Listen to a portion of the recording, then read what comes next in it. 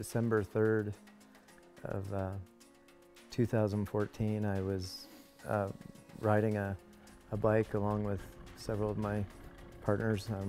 This particular day was, from what I remember, was a pretty nice day in December.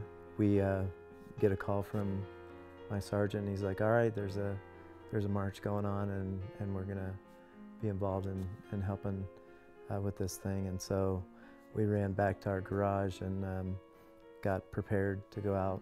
We were responsible for kind of the lead of this march. So we're on mountain bikes and doing our thing. Again, it was just such a beautiful day, and we end up getting released to go back to our normal assignment.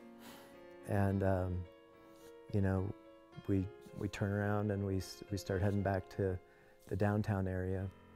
And you know, I don't remember the accident. I do remember my partner in the ambulance, which I didn't realize I was in an ambulance, but I remember him giving me encouraging words and letting me know that I was going to make it. I remember hearing the acceleration of the ambulance and the sirens and all of that. My left arm was completely crushed. Lost my spleen. This leg, it was bleeding out pretty bad. The artery was severed, but they were able to save the leg. Crushed ribs, big old rod in my femur, and got hardware pretty much everywhere.